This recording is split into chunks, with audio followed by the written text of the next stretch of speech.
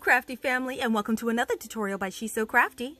For today's DIY project, we will be creating our own version of the galvanized metal style frame that is sold by the Dollar Tree.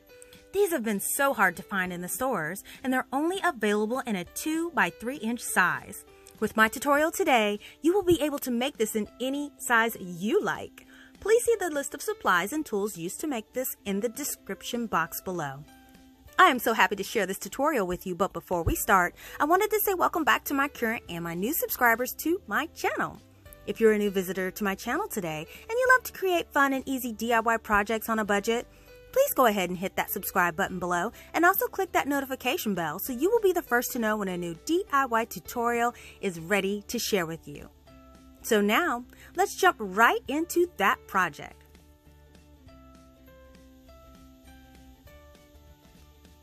Here are the frames at the Dollar Tree that they sell that we will be replicating. These have that faux galvanized and wood frame. So for this project, I will be making an 8 by 10 version of this frame. You want to make sure you choose the shadow box style frames from Dollar Tree for this project. Go ahead and remove all the plastic, and then we want to go ahead and flip it over and remove everything from the frame.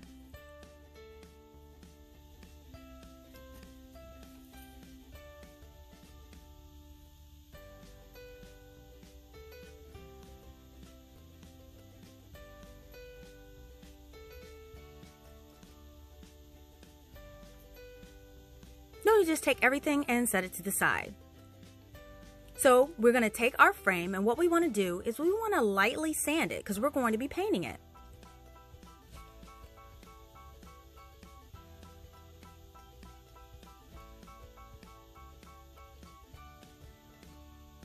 And once we sand it, just go ahead and clean it off with a bit of alcohol.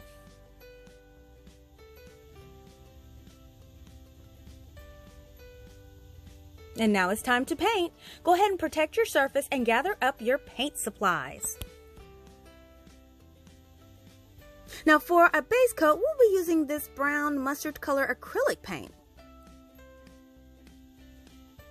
What you want to do is apply 2 coats to the frame and let it dry.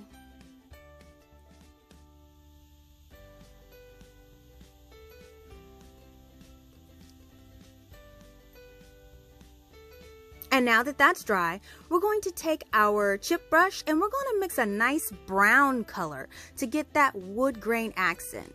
We'll be using a brown and just a dab of black, and we'll create our own dark chocolate color. And what we want to do is use a dry brushing technique and lightly wisp that brush along the frame. We want to create aging and distressing.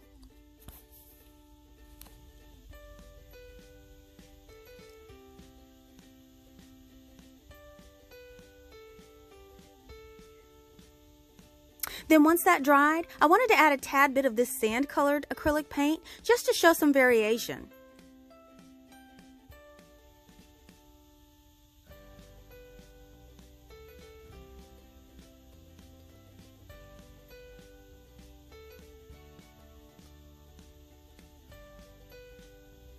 And once that's dry, we want to go ahead and seal our frame with some Mod Podge. I'm going to apply 1 coat in the matte finish.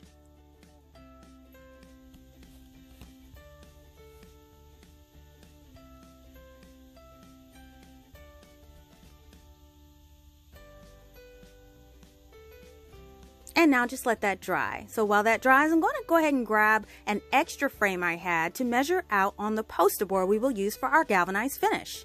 We want to lay the frame along the short side of the poster board and mark the measurement a tad bigger than the 10-inch frame.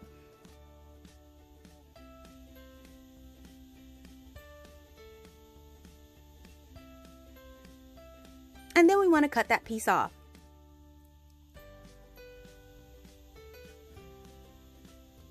So now what we're going to do is we want to add embossing lines to our poster board. So I'm going to lay down the poster board and I am going to make little tick marks every ½ inch down the top and the bottom of that poster board. And then I'm going to take an embossing tool, which is also available at the Dollar Tree, and I'm going to emboss lines, making sure that I'm matching up those marks that we just made.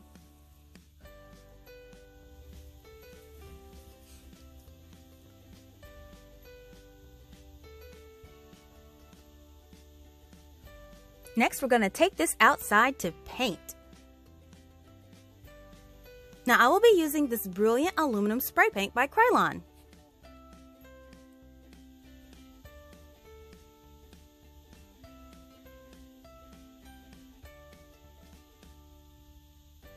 Now what you want to do is to spray small sections at a time, and then while the paint is still wet, dab it with a paper towel in a random pattern. This will create a textured look similar to galvanized metal. You want to repeat this for the entire board.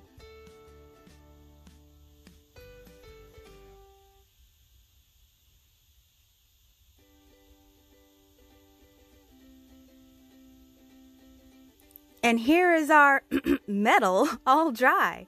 And here you can see our embossed lines that we made earlier.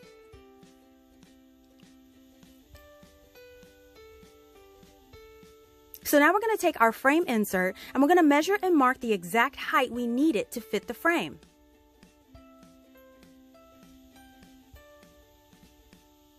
Then we'll just cut off the excess.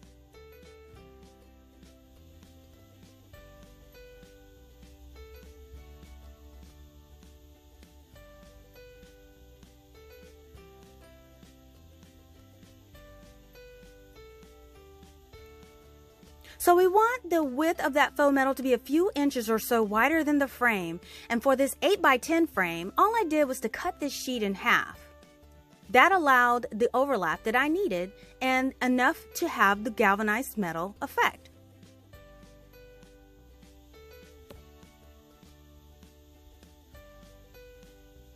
Once cut, all we do is fan fold it on the embossed lines we made. And here it is, all folded.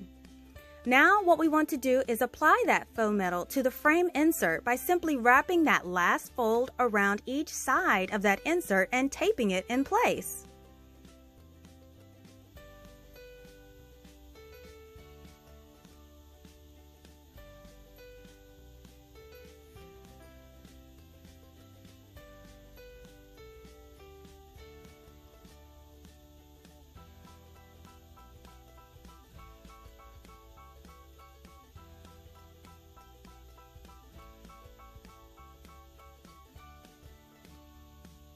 And now we can reassemble our frame. We want to first add that glass back in very carefully. On top of that, we'll add our foam corrugated metal. And we won't need the foamy insert piece. We could just toss that. And then finally, the back of the frame, and we'll go ahead and secure that in place.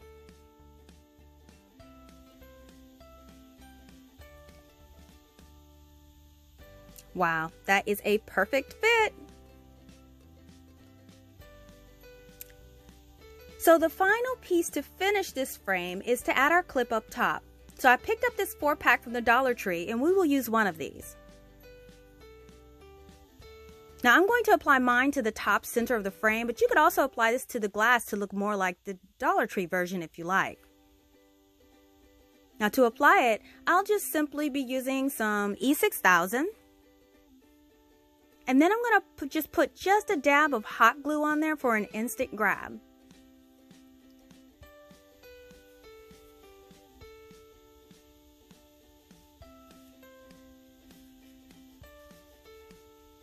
And then we're just going to go ahead and press and hold that into place while the glue bonds.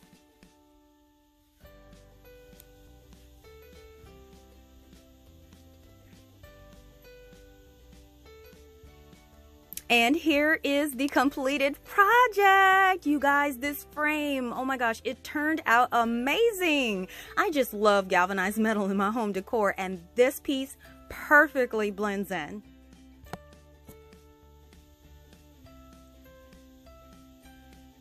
Converting that silver frame into this worn and rustic look really gives me those barn and farmhouse type vibes, and those variations in color make it look so true and natural.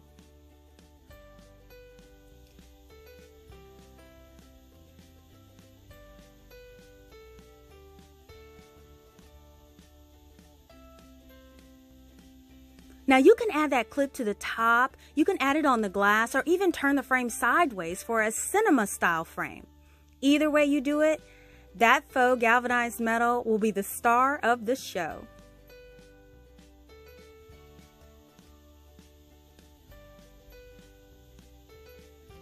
Take your finished piece and now you can add it to your space and decorate it with your embellishments, and you have a piece made just for you.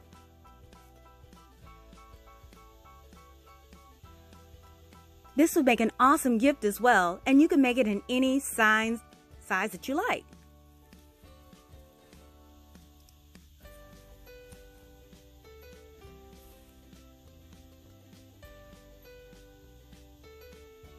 Listen, if you enjoyed this tutorial, please give this video a thumbs up and share this video with your friends.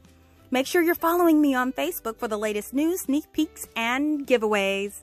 Thank you so much for visiting and checking out my tutorial. If you like videos like these and you don't want to miss the next one, make sure you're subscribed by clicking that subscription button below and turning on that notification bell. Thanks for watching, and I will see you all next time.